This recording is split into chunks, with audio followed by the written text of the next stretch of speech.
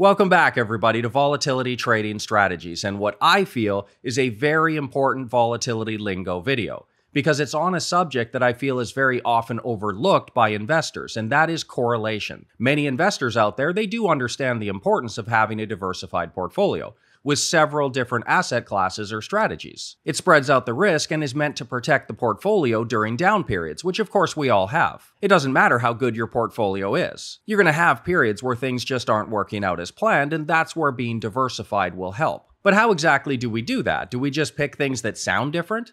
I mean, equities and real estate, they do sound like different asset classes. But are they really? Do they really behave differently through different market environments? If you're a crypto investor, should you hold just one of them, maybe Bitcoin? Or is there benefit to holding a diversified portfolio of several? The only way to know that is to actually calculate the correlation. Not just how things sound or how they appear, but really diving into the numbers, which is what we're going to do today. And really quick, if you want to go far beyond these basic terms and actually see my live trades and follow my real portfolio, there's a no obligation free trial on my website you can claim anytime. You'll see firsthand if the VTS community is right for your long-term investing goals.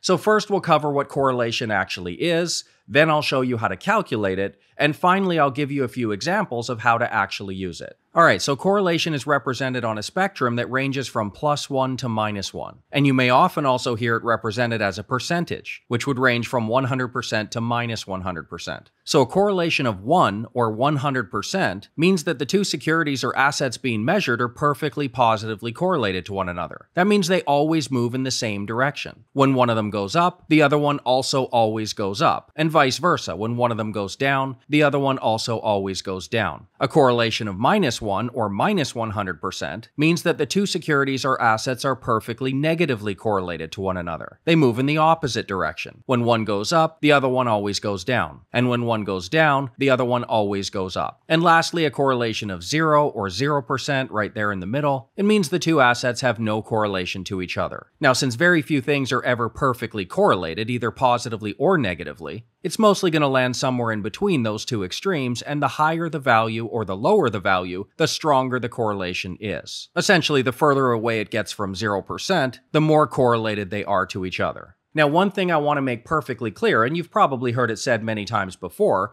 but correlation does not imply causation. Just because two assets are correlated to one another does not mean that one of them is causing the movements of the other. If we look, we can always find correlations between completely unrelated things. I don't know if this is true or not, I'm just inventing an example to make a point, but it's possible that the price of Tesla stock is correlated to the price of coffee, maybe positively or negatively. But the point is that even if that was true, we shouldn't be tempted to think that Tesla stock is somehow causing price changes in coffee. We're talking about direction only here, not causation. But that doesn't diminish the value of what we're doing. We really do need to know how two things are moving in relation to each other. If we go through an example, you'll know what I mean. Given the fact that so many investors out there hold significant portions of their portfolio in both equities and fixed income, it's very important to know how they move in relation to each other. Alright, so here we are inside an Excel spreadsheet, and I'm going to keep this very simple, but of course later on you can expand on this and apply it to your own portfolio. So when we're trying to find the correlation between two assets, in this case the TLT, which is 20+ year US Treasuries, comparing that to the SPY, which is the S&P 500 index, all you really need is data and the daily returns. You can also do it on a monthly or a yearly, but I'm using daily in this case. Now there's nothing significant about this date other than March 26, 2004 is when the VIX futures launched. So oftentimes I like to compare correlations going back to the start of the volatility trading that I do. But you can do any dates. I've got data for the S&P and the Vanguard Total Bond Index going back to 1990. We could compare to the spot gold price, all the cryptos, whatever you want. Any asset class applies. Alright, so if we want to find the correlation, it's actually very simple. Now, I'm not going to be scrolling down here. I think that might make people dizzy. So I've already said that the end of December 2021 is cell 4475. So in this cell, we're just going to do equals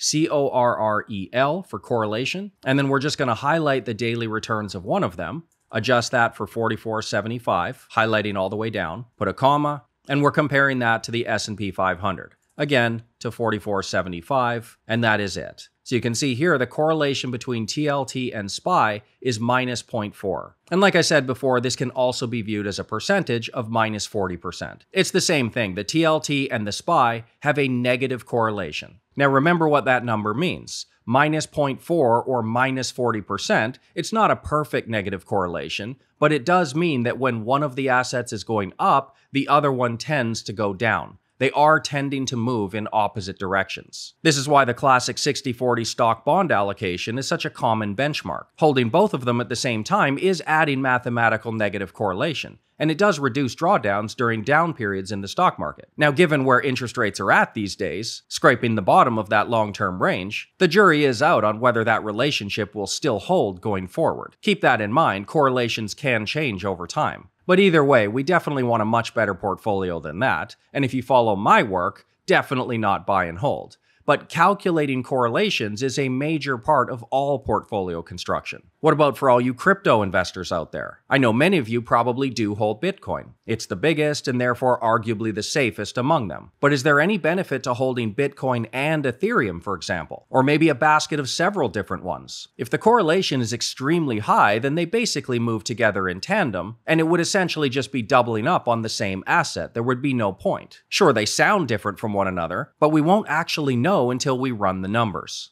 So again, we're inside Excel and we're going to do the same calculation just with two different assets. Remember, all you need is the data. So we've got Bitcoin, Ethereum. I mean, if people cared, we could do Doge, we could do XRP. All you really need is the data between two assets. But in this case, Ethereum correlation to Bitcoin. And like I said, sometimes scrolling makes people a little bit sick. So the final sell for January 15th, 2021 is 3184. So we're going to go here, we're going to do CORREL just like before for correlation. We're going to start with the Ethereum daily returns, adjust this for 3184, comma, and we're comparing to Bitcoin, remember, for the same time period. So this cell all the way down to 3184. And that's it. So the correlation between these two, Ethereum and Bitcoin, is actually 0.53. And again, same as before, this could also be viewed as 53%. This shows that there is a positive correlation of 53% between Ethereum and Bitcoin on a daily return basis.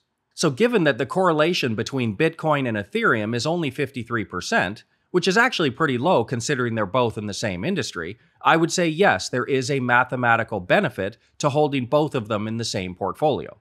Correlations confirm that. Now, caveat, that is, of course, if you believe in their future potential, but mathematically there is risk reduction in holding multiple lower correlated strategies or assets in the same portfolio. That's how this should be viewed. And correlation is also a major consideration for my own portfolio. Now, I mentioned I'm not a buy and hold investor. I trade a diversified portfolio of individual tactical strategies, but the same concept applies. I have to know how they move in relation to each other over time. We currently have 5 tactical strategies in the portfolio. They're the ones marked in blue there. And since my work at VTS is to create a portfolio that performs well in both bull markets, but also as a full tail risk portfolio that does well in bear markets, I have to make sure that all the strategies have a lower correlation both to each other, but more importantly also to the S&P 500. Now, it has been a long bull market, so correlations will still be positive, but you can see that I don't trade anything that has a high correlation to the stock market. If I want to crush the stock market, I have to decouple from it. I can't just track it, which means there will be times when maybe stocks are going up and I might not be. But on the flip side, there will also be times when stocks are crashing and maybe I'm making a profit. I don't just want a few good years, I want an exceptional 30-year track record, which means I'm actively designing strategies with lower correlations. It's a major part of my work and responsible for a lot of my success in the last 10 years since I launched VTS in 2012. Correlations are an incredibly important part of effective portfolio management and risk management. But like I said, most investors make the mistake of not actually calculating it. They just think things sound different enough, so they must be adding diversification. Unfortunately, they find out the hard way during a market crash that most of the assets they were holding had high correlations to each other, which means you might have a portfolio with multiple different sounding assets, but they all crash with the stock market anyway. Obviously, we don't want that, so in my opinion, low correlation strategies, especially here in 2022 with valuations where they are, that's really where it's at for long-term portfolio stability. And remember, if you want to check out VTS, there is a free trial for everybody on the website, so you can check out some live trades to see if it's right for you before committing. See you next time. Thank you so much for watching the video. So don't forget to subscribe to the channel and go check out my website right here. There's tons of articles and videos on there, as well as a free trial to join the VTS investing community. What have you got to lose? Come see how I personally navigate these unruly markets. See you next time.